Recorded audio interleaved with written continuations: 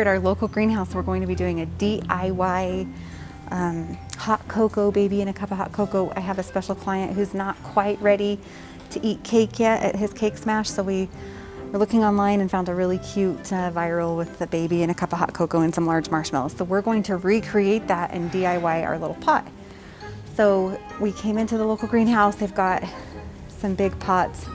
I know from experience from climbing in pots when we did our big baby set that they had some nice big pots. But I do feel like these ones are a little too big for a small 1-year-old. If I put a 1-year-old in there, their head would probably come, you know, like only up to here, and so you wouldn't be able to see them in there. So these ones are a little too big. We're gonna kind of walk around and see. I did notice when I was here before that these ones,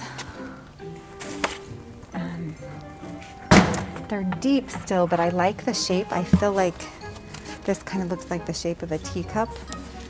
And I thought maybe if it was still too deep, I could put something in there to raise the level up so the baby's not sitting, but it's still less deep than the other ones.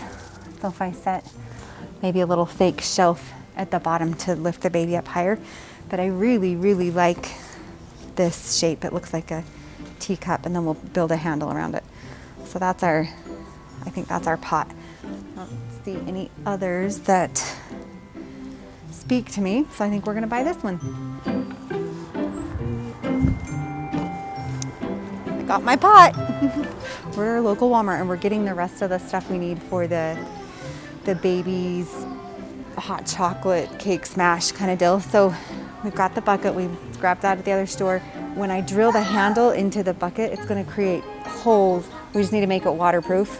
So I'm gonna grab some sealant or some caulk just to put around where we screw in the holes to connect to the handle. And I think, I mean, I'm not handy. 30 minutes water ready, shrink and crack proof, won't blemish metals, low odor, lifetime guarantee, 100% waterproof. So, and it comes with a handy little, so I don't need to get these and then buy the big thing. I can just do this. So we're gonna go with that. And then while we're in this department, I'm gonna look for spray paint.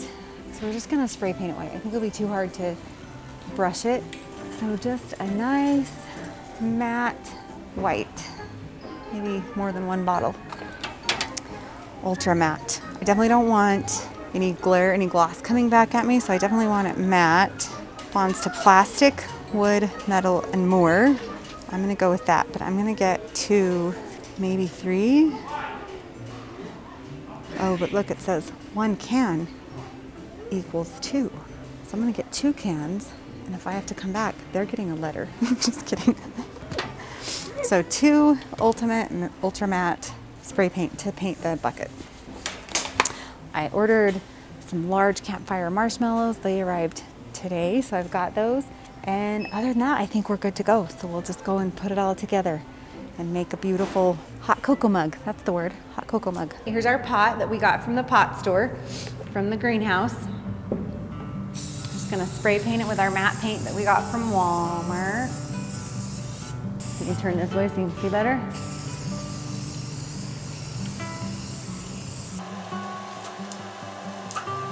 Careful to do your spray painting somewhere where you're not gonna have overspray. This is the deep dark recesses of the studio's building. One time I spray painted something in my garage with my car still parked in the garage. And even just the fine mist colored my brand new car.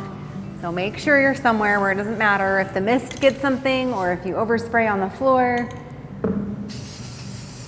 It was a long time before I lived that down. I actually did really well. I feel like maybe it's true to what it claims. Its coverage is really good. It's good on the outside, and then I'm gonna spray paint the inside. Oh, Charlie horse on my foot. Okay, it's fine. Work through the pain.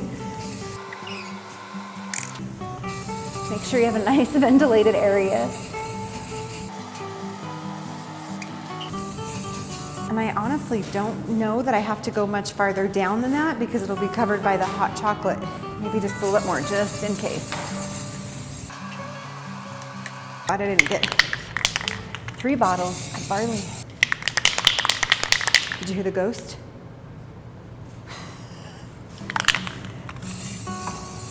There we go. And then we've got the handle being made right now.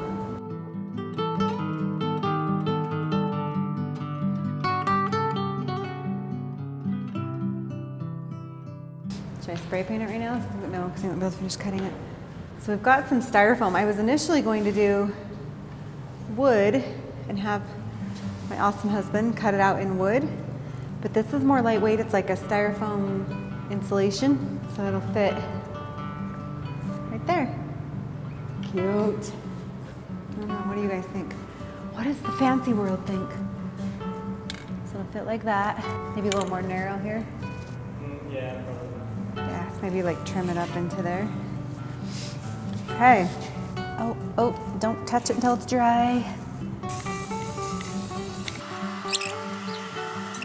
This is gonna be so cute.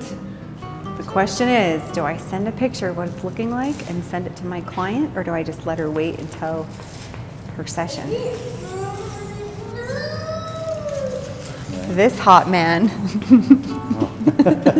you could probably take your mask off. I'm the only one within 6 feet of you. I think everybody wants me. This is my husband. He's my DIY buddy, whether he likes to be or not. But he helps me on all of my projects, and like I said, sometimes like I messaged him half an hour ago and said, "Can you make me a handle for a pot?" And he said, "Right now." And I said, "Yes," and here he is. So then Kevin's, it's after work time. If it were on work hours, I wouldn't have dared bother him as much. Hopefully it'll paint okay. I think it'll paint better without, yeah. Like that. I think it would slide off. Plus it wouldn't match, but I bought some caulk. I wonder, because I thought we were gonna have to screw the wood into the pot. But I think just hot glue. no, hot glue will just melt this. Unless you painted it that. Super glue. Or just so much paint that when it dries, it's just stuck to the pot. Yeah. Really? Okay. Or no, just that you'll actually, so if you put enough coats of glue here, then you're gluing the glue to the glue. Or just super glue though? Like we've got a lot of. Super glue, but even super glue would erode away styrofoam. So that's why you want to spray it. He's an engineer by trade. Do you remember what happened to the ceiling in the studio when I tried to spray adhesive to it?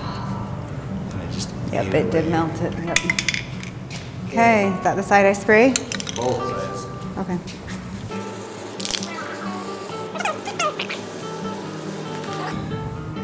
Do you trust me?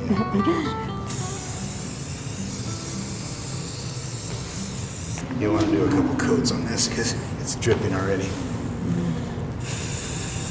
Okay, so we are ready today for the actual session that we put together, our little DIY hot cocoa pot. And I wanted to explain some of the other things we had to engineer. We had to figure out a couple things. Like, this is a pretty deep pot. Obviously, if we put baby in it, baby's head's only gonna come mid-range. So what we've done, my husband and my boys dug some sand out of our sandbox, put it in Ziplocs, sealed them, double Ziploc them so there's no sand leaking into here.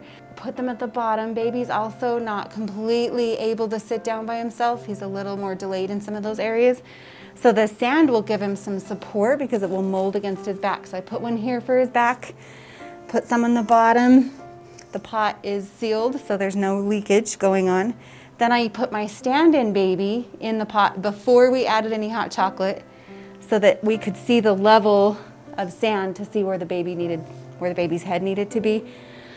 Then we put some hot water in the bottom of our bucket, added cold hot chocolate until it was the right temperature, and then our right height as well.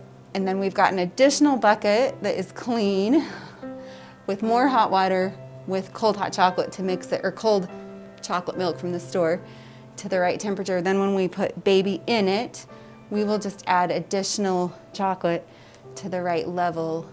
It should hide, you know, his weight will disperse some of the liquid up, and then we'll add a little bit more if needed to hide the bags and bring his head level hopefully up to about here. We've got our campfire marshmallows that I'm gonna wait till right before to put in there. We should be good to go. We're just waiting for Mom to get here and we'll have a little birthday party. And I ordered them on Amazon like 2 weeks ago to make sure they would get here on time. We could not. That's what I figured. Nobody's got campfire marshmallows.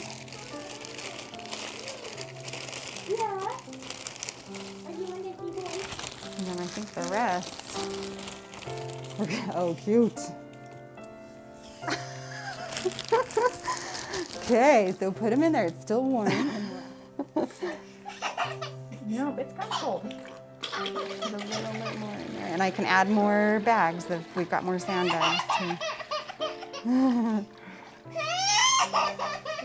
It's like, this is. Oh, hi. Should I get some hot water? Yeah. Let's get some hot water.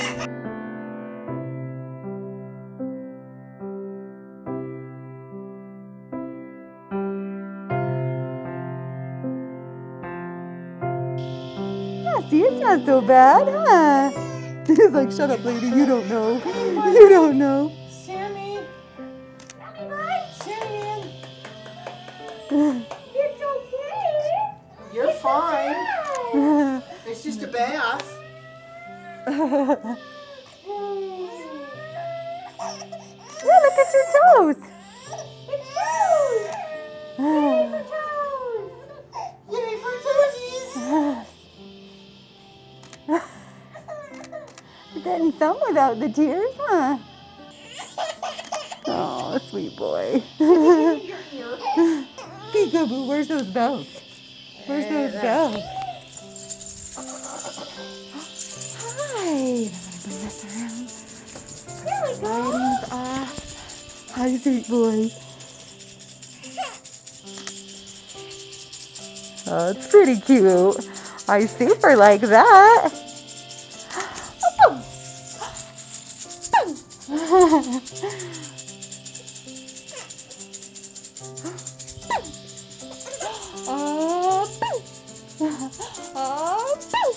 There we go. Huh? That's good. Oh, peekaboo.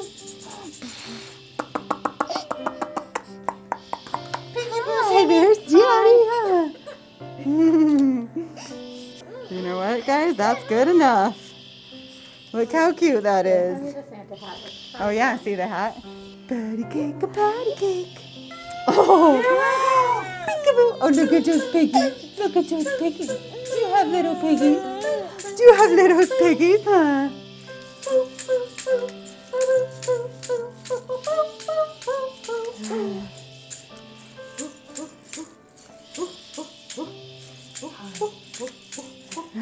That is a good one. That'll work, huh, sweet boy? Look how cute that is. Oh, I love it. Good job, buddy. And he's kind of smiling. He's kind of smiling, huh? You're gonna tell me off, huh? You're gonna tell me off less now than before. Peekaboo. Oh, peekaboo.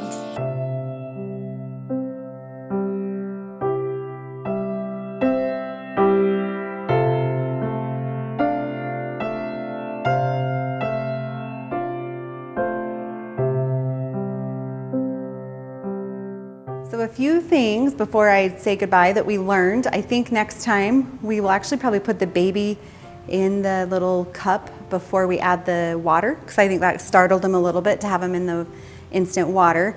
This baby, like I mentioned, can't quite sit up by himself, so when we were able to lay him down, when he laid himself down, that actually worked out really well with the different camera angle. Having some warmer water than I thought we would need. I think it was a little cold at the beginning, so I think next time starting out with a little bit of warmer water, putting the baby in the bucket without any water first, and then slowly adding the water chocolate milk mixture. Maybe that will help with the crying. But we eventually got some really cute shots, and I'm pleased with what we've got, and I look forward to maybe doing it again another time. So if you enjoyed our little hot chocolate cocoa baby, be sure to subscribe to our channel and click the bell so that you receive notifications when we post new videos. Thanks for joining us. Talk to you later. Bye.